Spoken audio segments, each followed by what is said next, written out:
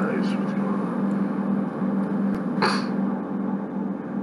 Yeah, it's 5 before 2 o'clock in the morning. It is the 20th. The countdown continues. It is December of 2021. The Weaver from Roseland, California is still waking up at this time in the morning, having issues regarding decisions to be made. I'm wondering if I've made the right decisions or not.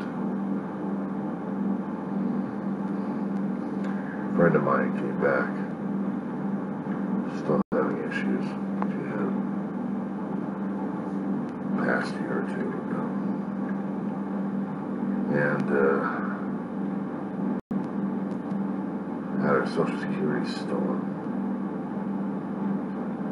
Having issues with Social Security Department, local law enforcement, Kern County,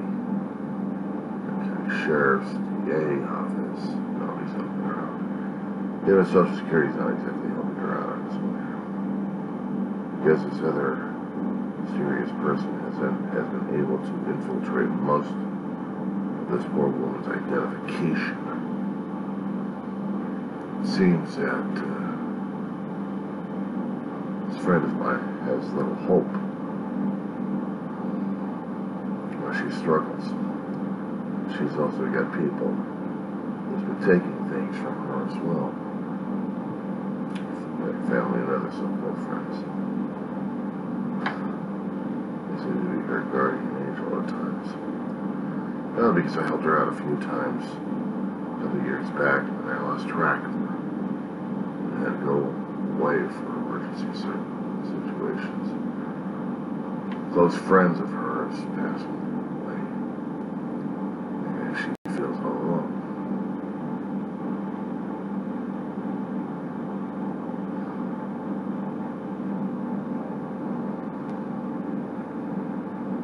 I don't know what else to do for her except trying to pass the word on that she needs help. Besides financial help, she's still trying to squeeze out of Social Security. It's this identity theft. It's more having a problem. And trying to get people interested in this situation in the first place. I'll get started about it because one of these here days may be my turn next. This situation here. I'm trying to get law enforcement and I'm trying to get Social Security interested by hopefully getting this attracted to the press. Now, I already put out the general mayday on Twitter, and I've already sent out messages over to a couple of news stations left and right regarding it.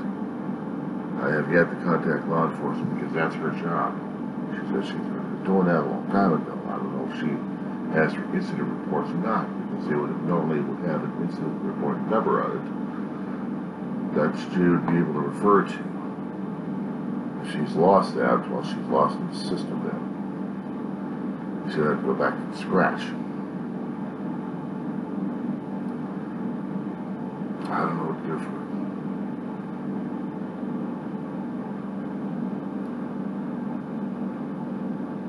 At this point, I'm at a loss. The only thing I can do is, I don't know, waiting for the next step.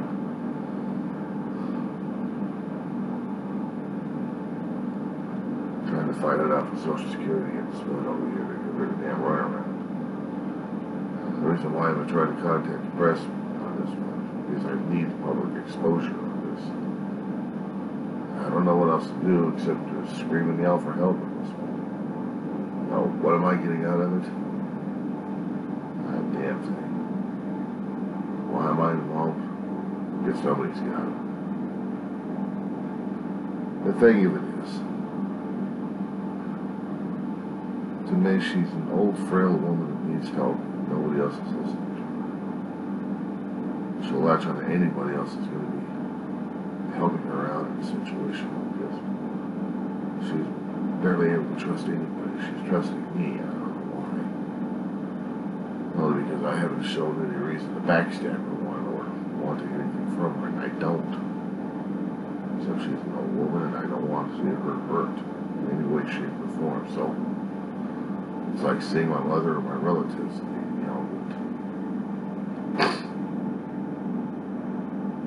How I was raised a long time ago is you help when you can. Well, I'm hoping I can help at this point. So I am going to be sending this to every damn station I can. Look, guys, I need help in the consumer watching area. I need help in the news area. I don't know what to do about a lady who's having problems concerning an identity theft that nobody seems to be helping her out with. Not the feds, not the state, not the locals. She's even hired a PI, and the PI can't even do a damn thing about it.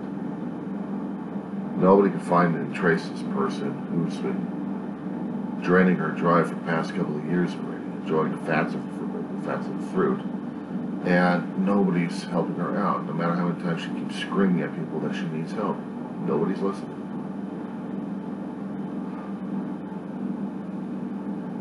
I'm doing it. I've got personal motivations at this point. I hate seeing an old woman going through this kind of crap, and especially, I'm kind of fond of the lady. I've got no financial interest in it except a bear hug. You heard me right. The only thing I would have accepted in return for her help was just a hug, because I needed it the most. Now, if you guys have been trying to follow what the hell I've been going through on my own damn YouTube channel, you already know I've got enough issues right now as it is over the past couple of years. COVID's already been knocking my ass out left and right. This isn't about me, this is about her. You guys can send me emails or contact me through Facebook or even through here. I'll pass the message off to her. In fact, it'd be better if you contacted me through here. Because usually when I'm seeing unusual friend requests coming through Facebook, I'm knocking you guys out left and right and blocking your ass. Can't seem to do that on YouTube.